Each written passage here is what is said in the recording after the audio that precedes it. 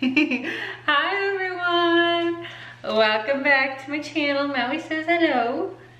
Oh, you're so special. Hi guys, hope you're doing amazing. I have a headache. Full disclosure, I'm not feeling too hot right now. I feel like when I talk to you guys though, I always kind of get myself into a little bit of a better mood.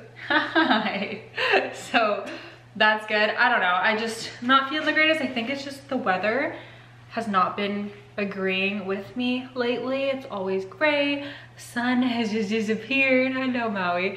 And I don't know, it gives me a headache. So I'm not feeling the greatest, but I told myself that I was gonna film every single Wednesday so I could post every single Saturday. So we're filming whether I feel like it or not. So yeah, anyways, the plan for today, we are going to be making some Nanaimo bars. I haven't made these in forever. I'm really excited. Nanaimo bars are by far one of my favorite desserts. Yes, you're so cute. And especially mint, which we're gonna be doing today. And we're gonna be making it fully from scratch. So right now in the oven, I have homemade graham crackers. I will, Maui, silly boy. He loves to rub his nosy on everything. I have graham crackers in the oven right now because I'm trying my own homemade ones. Hopefully they turn out okay because we're gonna use those to make the crust. And anyways, yeah, we're only making Nanaimo bars today because the last few videos I feel like I've had so many things planned to do. I think just kind of to compensate for the fact that we're not going outside and like doing more homesteady things just because it is winter and there's only so much you can do. But then I always get stressed out and I overwhelm myself. So today we are just making Nanaimo bars and we're gonna just try to relax. Try to just calm down. I'm gonna try not to talk so fast and just like chill out a little bit. And hopefully I will feel better as well throughout the process. My head will stop hurting and it'll be great. So yeah, graham crackers are in the oven right now. 2 minutes left, we'll let them cool. And then we will start making our peppermint Nanaimo bars. A couple things I wanted to talk to you guys about while we're waiting. Okay, the first thing, I really need, I don't know, like advice or encouragement. I'm not really sure, but okay, basically here's the situation. I have been getting for the last like couple of months interview requests, not nonstop, but it's gonna make it sound like like way more than it actually has been, but I've been getting really cool interview requests. Like I got requested to go on Dr. Phil, to go on Piers Morgan, to go on Jesse Waters, I don't know, some guy from Fox I've never heard of, go on a few different podcasts. Like I've been requested quite a bit, but you guys know me, like I am so shy, and I also have this thing where I like stutter. It's not stuttering in the classic sense, but when I'm around people and I get nervous, my brain stops working and I just like can't speak. And I'll like be mid-sentence and then stop talking, and it takes me a couple of seconds to get the words out because I'm just so nervous. So I have that issue. I'm also just bad at communication in general. I'm really bad at talking and explaining myself and telling a good story. I always kind of ramble. Anyways, all of those fears have contributed to me not doing any of these opportunities that are actually really good. Not only for me from just a kind of selfish viewpoint where it would help me to launch my business and just get everything off the ground and actually be able to make some money so I can pay my mortgage, so I can stay here. You guys know the whole drill. And also because a lot of these requests are wanting me to talk more about my story and my journey from OnlyFans to God and just rejecting modern feminism and all those things, which I feel is a very important message that I really want to share and I want to get out. But like I said, all those fears have made me not say yes. So anyways, I'm coming here to ask you guys if any of you can relate and if any of you have been so bad at public speaking or just talking with people and you found a way out of that or through that to the other side and been able to actually face your fears, please let me know. I am trying my best to say yes to things that I don't really want to say yes to because, okay, hold on. I gotta take these out of the oven and then I won't keep rambling. It smells so good. They literally smell exactly like graham crackers, like honey and cinnamon. And they look like it too. So exciting. Oh my God, it smells amazing. Oh, yes. That'll serve me right for starting a conversation mid-baking because now I literally can't even remember what I was saying at all. Let's see. Talking about how I'm afraid to interview, but how oh yeah, I'm trying to say yes to things. So as an example, you know, picking up that raw milk from that girl that I didn't know at all was very scary, but I said yes, I did it. I'm proud of myself. There's another opportunity with a photographer who wants to work with me, like not like paid work, but just like collaborate to do an ad for raw milk. I don't know, long story. I'll tell you guys more about it if it actually happens, but I said yes. I'm scared. I'm gonna do it, assuming it all happens. And I don't know, other things, like I'm just trying to always say yes. Like there's another opportunity for MILKMAID to sell in a retail store that I was really scared about, but I said yes, and we'll see if that happens again. I'll update you guys, but I am trying my best to say yes, even though I'm terrified, because seriously, the amount of times that, I don't know, definitely for me, and maybe some of you can relate, where you feel like, oh God, why is everything so hard? Why is nothing working out? And then you take a pause and you reflect and you realize, actually God has given me so many opportunities, so many chances to do something with my life and to be successful and to follow the plan that he has for me. But I have let my anxiety and my fear stop me. And so I'm trying to do that anymore, because I'm really trying to live my life the way God wants me to. And anyways, I know that he wants me to say yes to a lot of these opportunities. But when it comes to the whole interview thing, I'm scared. Now, there are some people that if they offered me to be on their show, regardless of my fear, I would, without question, I would have to say yes. And so maybe that's the thing. Maybe these people just aren't really resonating with me, which is why I haven't been able to push myself to actually do some of these interviews. I really don't know, but I really need some advice, encouragement. I don't know, just please help, because I know that I probably should, like, these are big opportunities that I just am too scared. So that's something that has been on my mind. Another thing that I wanted to discuss with you guys, I guess it's okay, so we'll let the cookies cool for a little bit. So I did a post recently, and I kind of always do posts on this, on the, what did I call it? The lies that I was told by modern feminism, something like that. So, hi Maui, cool, come here then. Come here, yeah. Oh my goodness, he plopped. Plopped, can't say no to a plop. Zimmies. Oh, you're so cute. No, we can't go outside right now. We will soon, okay? Soon, I'm out. Oh my goodness, look at you. You're so perfect. Oh gosh. Okay, it's so hard to try to have a conversation. There's so many distractions. Maui, yes, I love you. I love you, my sweet boy. Okay, I'm gonna quickly refilm this because what I said made absolutely no sense. Maui was being really cute and distracting, as you can see. So basically what I was trying to say is I believe that our culture pushes a certain message that is aligned with modern feminism. I grew up watching plenty of shows and movies that push these ideas, and I also witnessed women in my real life express these beliefs as well. Now, you may have had a different upbringing and led to believe totally different things, but I think that it is without question that our culture as a whole promotes these modern feminist ideals. That is not to say that you are bad if you believe some of these things, or that feminism in general is bad either. I do totally support the concept that women should have the freedom to live as they choose, and I am really grateful that I can have my own bank account and a job and everything else. However, I do believe that modern feminism lies to women, and it brings the average woman total unhappiness. There are going to be exceptions, but as a whole, I do believe that these are lies and that we should start speaking the truth. So some of these lies include, you don't need a man. Listen, ladies, I know we've been taught to be Miss Independent and you need a man, like a fish needs a bicycle, but you do need a man, and there is no shame in that. Kids need a father, woman, you need a man to love you, to protect you, to provide for you, to bring you joy. There is nothing bad about needing other people. We were made for each other, and that is a beautiful thing. When we are able to just relax and trust our partners, we can let our true feminine energy come out, and instead of being in a constant state of fear of stress. So trust God's design because it is best. Lie number 2, a 9-to-5 job is better than raising your kids. Stay-at-home moms are totally shamed for choosing their kids over a career and money. People like to say that they support you living as you choose, but whenever you see someone post about how they rely on their husband financially, you are guaranteed to see a ton of comments of people saying, but what if he leaves you? Or what if he cheats on you? You need to have money of your own and be independent. So I think it's fair to say that this idea is definitely pushed in our culture. And personally, I believe that putting your kids and your family before everything else is amazing. And I really wish that I had learned that sooner. Lie number 3, getting married and starting a family will make you unhappy. You really cannot cannot deny that our culture pushes this idea, okay? Literally every movie, every show, it makes fun of marriage. It shows how miserable everyone is, the old ball and chain and everything. And while there are obviously some people who have terrible marriages, I've seen it, I know it happens,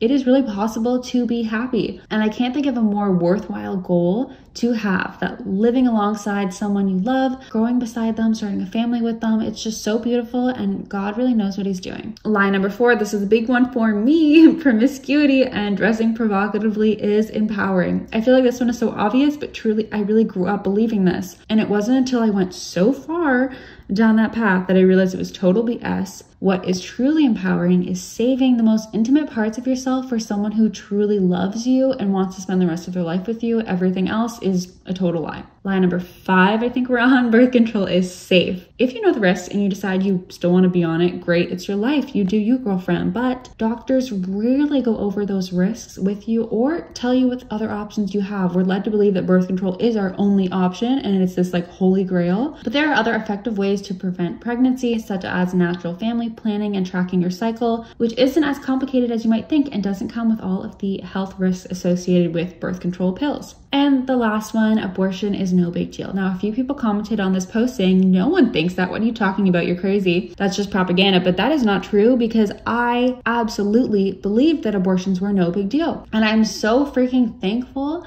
that I was never put into a position of getting pregnant before I was ready, because I probably would have gotten one. So seriously, praise God for that. It is totally a lie to tell women that their best and only option is to end the life of their beautiful, innocent, unborn child. There are plenty of other options out there, and the trauma that will follow you for the rest of your life is not worth it. But no one wants to tell you that truth. They want to tell you that abortion is healthcare and that abortion is essential, and it is not. Okay, those are my lies of feminism, and back to the video. And anyways, that was a very bad explanation, which is another reason why I never want to go on any of these interviews, because I would just suck. I would suck. But okay, ramble aside, let's make some peppermint Nanaimo bars. Here are the graham cracker cookies. Oh my goodness, how beautiful. They smell literally so good. Okay, look at that. Definitely, I mean, I'm not really much of a s'mores kind of gal, but if I was, I would make these all the time to make s'mores. How fun is that? Really, really easy as well. I would link the recipe, but it did not take long at all to make this. Oh my gosh, this morning I was filming a TikTok before and I made myself a little tinfoil hat. It's really small. I did not know how to make this. It took me a million tries. I love it though. I'm definitely keeping it for other videos.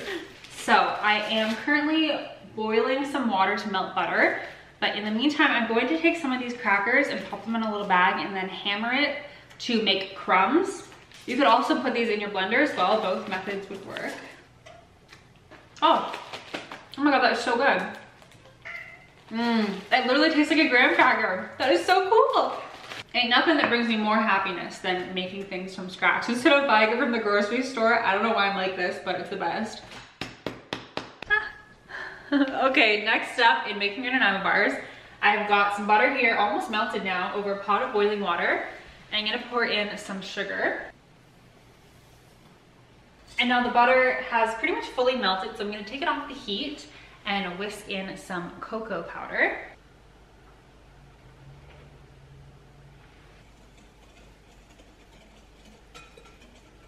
And then I'm also gonna pour in 1 egg that's already been whisked.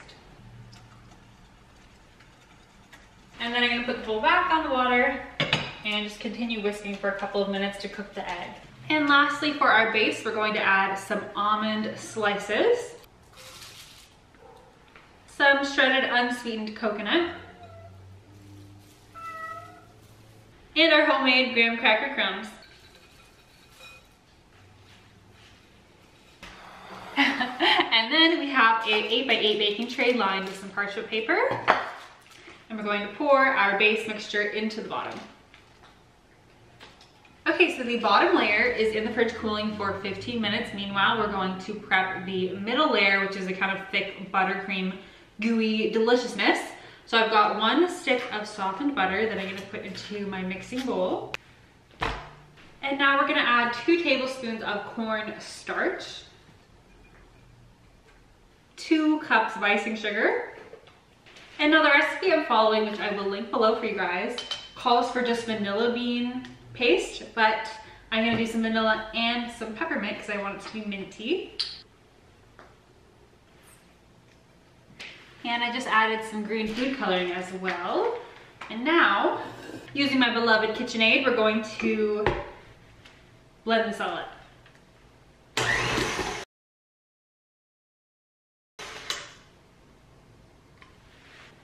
Okay, I just got icing sugar everywhere. So definitely cream your butter first and then slowly add the icing sugar and cover with the tea towel to be safe.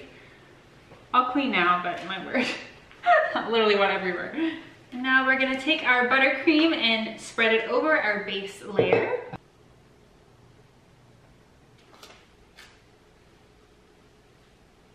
It smells really minty. Mint anything is just, I got a soft spot for it. I love it. Okay, so there's our middle layer all smoothed out. Like so, I'm gonna pop this in the fridge for 20 minutes. And while it's settling, I'm gonna clean because everything is sticky now because literally icing sugar went everywhere. So let me clean and I'll be back. Hey baby, you look so cozy in there. Oh, you sleepy angel. Now for our last layer, I'm just melting a whole block of dark chocolate with some butter. Smells really, really good. While we wait for it to finish, I gotta tell you guys something funny that happened.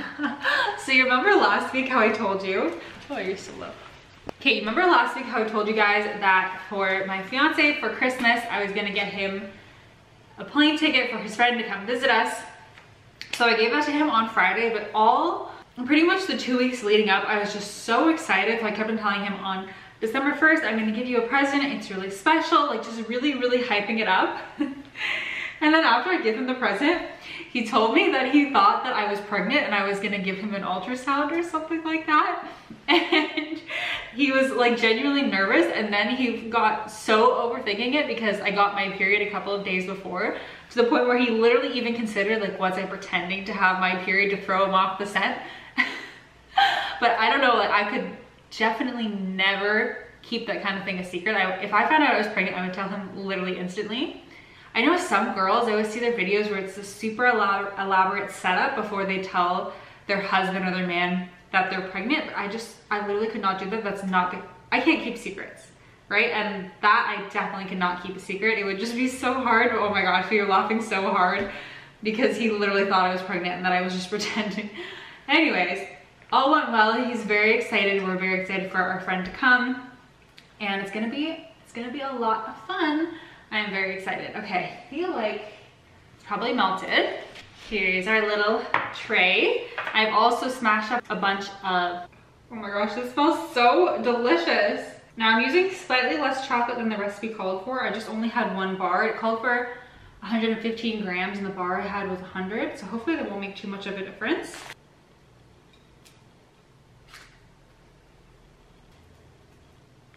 And into the fridge it goes to set one last time. Okay, while we wait, real quick thing that came to my mind to maybe explain a little bit better what I've been trying to say about culture and the kind of feminism that it promotes. Now this is just an example, and it really depends on what you grew up watching or if you watch things at all, whatever.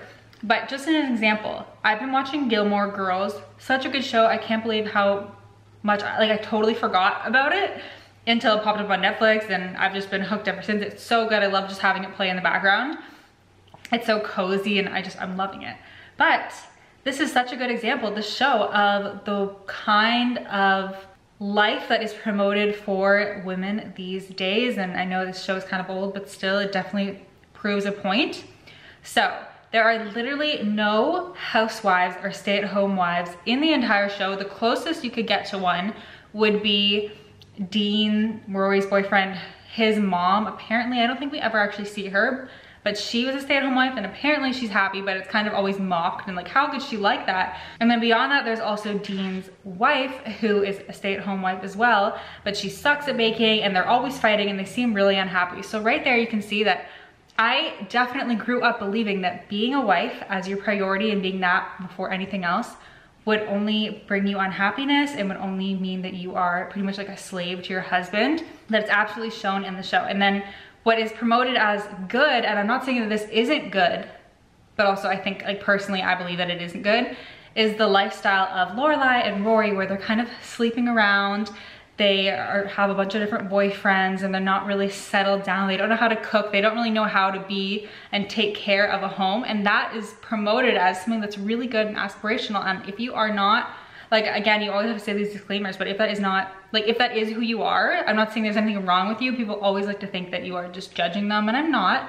But I do think for the average woman, you are gonna find so much more joy and fulfillment in taking care of your home and taking care of your family, and on getting married and being with one person instead of sleeping with a bunch of different guys and kind of having that constant, like, you can even see in the show, the constant, does he even like me, and just the drama of it all. You're gonna find so much more joy and peace if you just settle down with one person. It has to be the right person. Okay, you need to find a good man, but it's gonna bring you so much more joy. And I'm just, as an example, that show and so many other shows promote a certain lifestyle that I do not think for the average girl is gonna bring them actual joy. So just an example, just trying to prove my point a little bit more. Yeah, okay. One other example from the show, I just watched this episode last night, spoiler alert. Lane gets pregnant, and the whole joke of the episode is how she says that this baby sucks, and she's complaining about being pregnant and talking about all of the horrible things that come with pregnancy and with motherhood, and it's just this horrible, horrible thing that she has to go through. Just another example, just in this show alone, but you really see this in, I swear, like every show ever. It's a very, very common idea that motherhood and marriage is the worst thing on earth. So let's take out our Nanaimo bars now. So we're just gonna pre-cut through the chocolate, and then we'll put it back in the fridge again for another 20 minutes, and then we can cut the full bars. But you want to cut the chocolate before it fully sets, otherwise when you do cut it, it's gonna crack and just make a big mess. I'm so excited about these. And we are going to a party this weekend. I don't know if I said that, but there's no way I could be making these right now and then have them just sitting in the house, because I would eat them all and I would get 1,000 pimples. Back into the fridge it goes. All right, moment of truth. I'm gonna take it out of, gosh, this is the worst angle. Hold on. Tell me why my tripod just refuses to be level. You're always lopsided. Okay, anyways, I'm gonna take it out of the fridge now and we'll see what it looks like.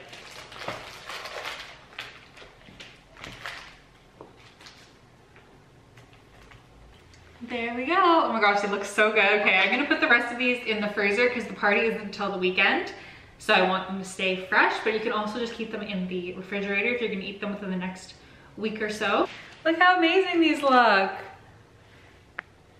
So exciting, oh my gosh.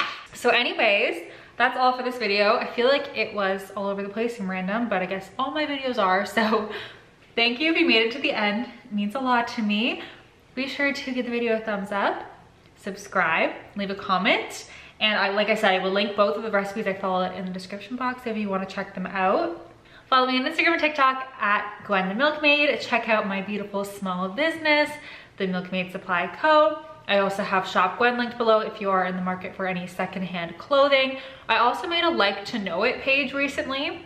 So if you're ever wondering where my clothes are from, hopefully it's on there. And if not, you can always DM me or leave a comment. And I think that's everything. So send you guys lots of love. I hope you have an amazing Saturday, amazing weekend, amazing week, and I will see you again soon. Bye. You going for a little ride there, Zimmies? Our sailor handsome man. Are you in your boat? Are you in your boat?